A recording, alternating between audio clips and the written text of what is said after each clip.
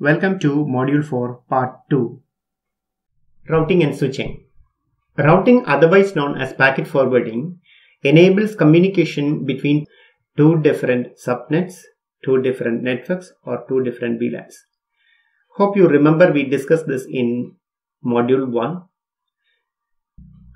Switching enables communication between many systems. This also we have seen and we have understood as to how to create VLANs using a switch. Switches are required to connect many systems in a single network. Creating a virtual LAN, as we have seen in the Module 1, enables us to use a single switch to connect multiple VLANs. As we have seen, we have a single switch which is connected to multiple systems. This can be VLAN 10 and another port here, two ports connected to another two systems. These two systems can completely belong to another device. This is VLAN 20. By default, the VLAN will have a VLAN 1. This is by default VLAN created in every switch. We are not configuring it. It is by default. When the switch is out of the factory, it's configured. Let's now understand what is network address translation.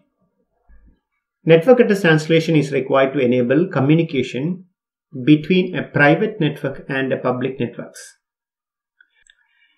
The IP addresses have been classified under various classes, as we have seen: Class A, Class B, and Class C. In Class A, the private range is 10.0.0.0 till 10.255.255.255. Any IP address which starts with 10 dot, that means it is a private range. Private IP addresses are equivalent to the intercom in telephone network. We use the intercom inside the organization. Like that, the private IP addresses are configured inside the LAN. Class B, 172.16.0.0 till 172.31.255.255. Any IP address within this range is private IP addresses. In Class C, 192.168.0.0 till 192.168.255.255. Any IP address within this range is a private IP addresses. The private IP addresses is configured inside the local LAN and it has to communicate with the public IP addresses there in the internet. To enable communication between the private IP addresses and the public IP addresses in the internet, you need to configure network address translation. If the network address translation is not happening, then the communication is not completed. The packet will never return to the source. Generally, the border router is configured for NAT. That means the router or any NAT device. A router can do the NAT, a Windows machine can do the network address translation, or any other devices, a modem, anything can do the network address translation. The device which you keep at your perimeter, that will do the network address translation. Generally, that router is configured for the NAT. The NAT device must have two interfaces, one belongs to the internal and one belongs to the external. When a packet travels outside the internal network, then NAT converts that private IP address to the public IP address. The network address translation takes place at the border router. When the packet enters the local network from outside, when it is returning, when the packet enters the local network from outside, the network address translation device maps the public IP address to their respective private IP address. This is being done, or the mapping is done with the help of something known as network address translation table. NAT can be configured in many ways. The configuration part we will see in the network class. Now, let's understand a little bit in detail so that you will have a clear idea as to how the network address translation happens in real time.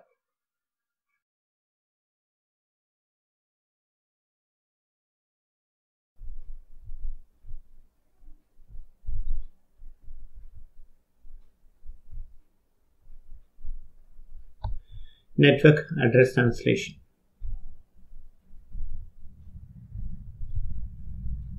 Let's take a system in the local LAN and the IP address is 10.0.0.10. That means it is in the private network, and this is connected to your perimeter device which is doing the NAT. This is the NAT box that is connected to a router and which is connected to the internet.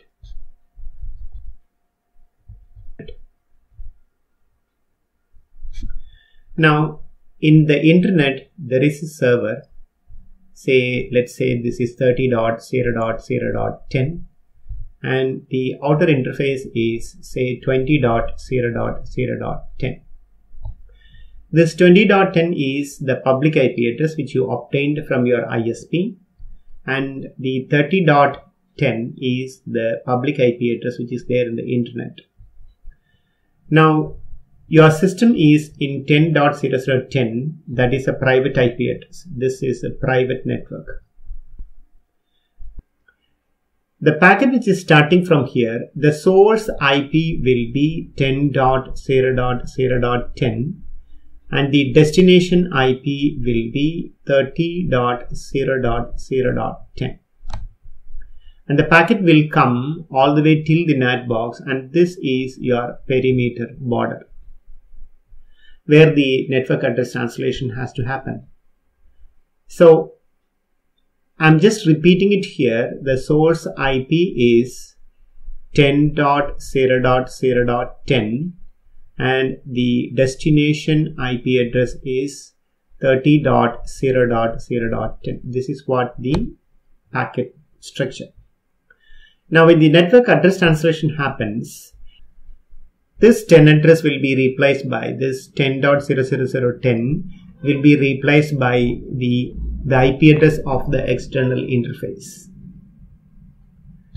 This will be replaced with the IP address of the external interface. Hence, the source IP address will become 20.0.0.10. Now, when the packet reaches the destination, the source IP address will be 20.0.0.10 because the network address translation has happened here, and the destination IP address will be 30.0.0.10. That's how the packet reaches this particular server. If it is yahoo.com, what happens is from the machine, from this particular machine, from the local machine, if you take the browser and the moment when you say yahoo.com, it talks to a DNS and the DNS gives this IP address as a resolution, DNS resolution. That is how this machine gets the IP address.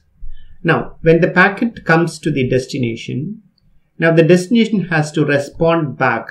This has to respond back. So this machine will respond back to 20.10, not to 10.10. From this yahoo.com, the response will come to 20.10. That will check network address translation table. This is NAT table, and it will understand which IP requested the IP address, the source port number, destination port number, all details will be there. So it will be mapped here.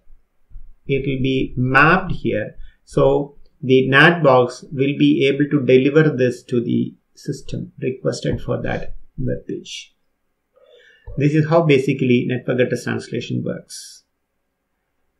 Let's go back to the slide. Please follow the continuation part. Thank you.